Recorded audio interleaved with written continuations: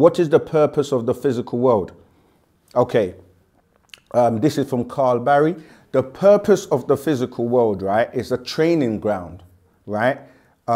Just like when you watch the movie The Matrix, you know, there was a simulation where Neo went into, and he was taught Kung Fu and downloaded. So the earth, or the physical world, because there are dimensions. And what people tend to forget is like, you have to think of the physical world as everything vibrates, right?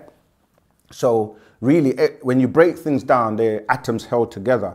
And depending on the vibration or the frequency, they will either be more dense, as in hard and thick, than if it was a higher vibration, which is going to be lighter or maybe not visible to the naked eye. So as I've mentioned, that's all of that is on the course and in our book, where we explain the 9 different realms. And you have people that will say the realms, there are more than 9 realms, of course.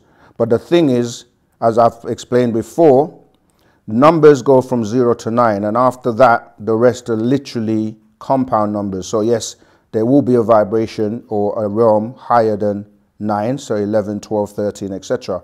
But those are just compounds. Now, what I'm basically trying to explain is that the different realms are just different states of vibration. Like if you think about it like colors, right?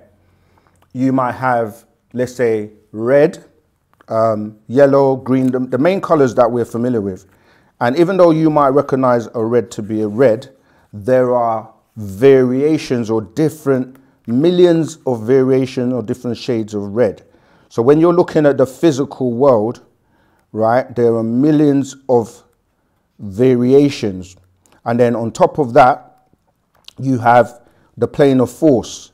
And then you have the spiritual plane. You have the mental plane. And you have the soul plane. Then you have the mental plane. And then you keep going and you have different ethers all the way to 9. So the lowest vibrations you're here in the physical world to master it, to learn everything you need to learn in the lower dimensions. And once you've mastered them, then you move up to the next level.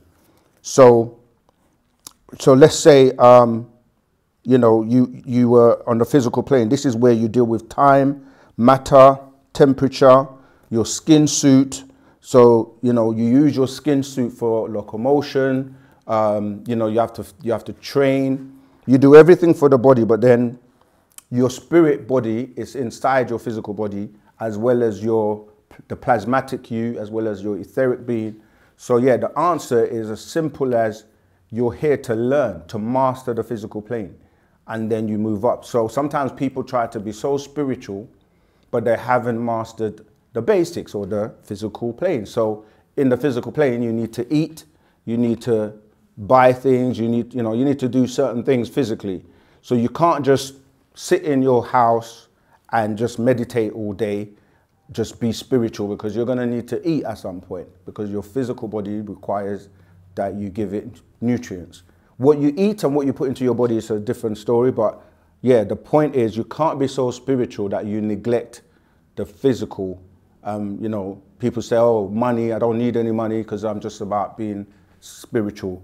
However, money is a frequency, it's a currency, and the system, the matrix has set it up in a way that you need money to pay rent, to buy food, to pay mortgages, to do things. So we're not so ignorant, even though economics, you can hear the word con in the middle of economics, like the word contract.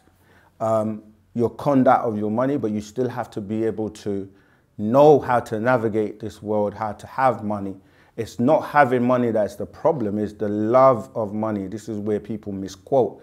They say the love of money, yeah, is the root of evil. And that's the love of it, where you love money so much that you forget about real things, about love, about empathy, about caring, about compassion. You know, that's where it gets twisted. So having money is not, it's not evil. You need money to navigate. So master the physical world, and then you can master the other worlds or the other realms.